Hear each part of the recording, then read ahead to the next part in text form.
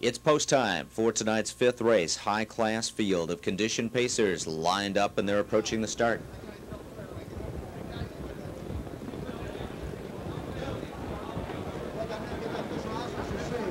And they're off. Several mid-pack starters not up on the gate, and Fluster takes advantage of that as Campbell tries to kick him out to the front. Party with the Big Dog is right there protecting rail position. Gun That Won the West has come away well. He's up into third. Will Strut now moves into third. Gun That Won the West would like to settle in fourth, just in front of Motor City Smitty. Universal Dream on the outside is hard held, trying to back into a spot six. Party with the Big Dog working the give and go with Fluster on the lead as Luke sends him out to retake the top. The quarter was in 28-1.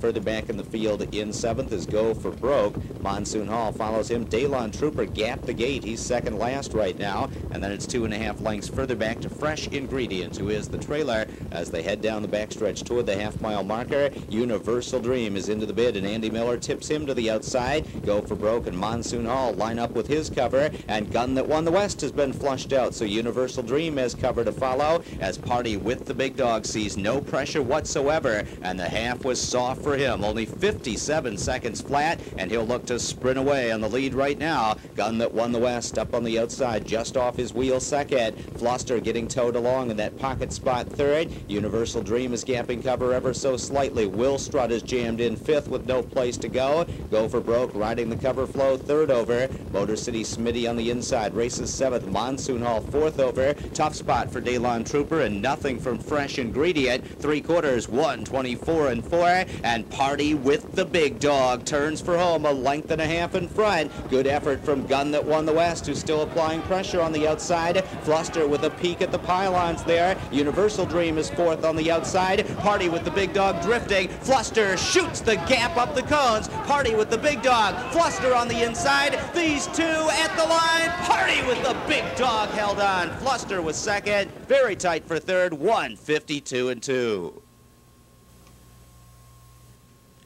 Results have been posted official, and returning to the winner's circle is number 1, Party with the Big Dog. Arts Place 8-year-old horse out of the Equitable Mare Poodle Party, owned by the Oppenheimer family, Stuart, Barbara, and Arthur. They're from New York. Big John Brennan is the trainer, and Luke Ouellette is in the sulky. Another strong season for Party with the Big Dog, already with 3 victories this mile in 1:52-2. In the winner's circle, Marty and Judy Nee, accompanied by Aaron and Debbie. It's Marty Nee's birthday tonight here at the Big M. Happy birthday to Marty. Number 1, Party with the Big Dog, pays $4, $3.20 and $2.80. Finishing second was number 7, Fluster, $8.20 and $4.60. And third, number 2, Will Strut, $5.60 to show.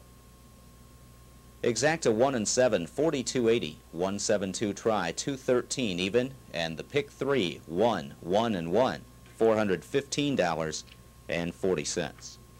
In the 6th race, it's the first division of the 4-leaf clover, also the start of the pick 4, races 6 through 9. Exacta and trifecta available as well.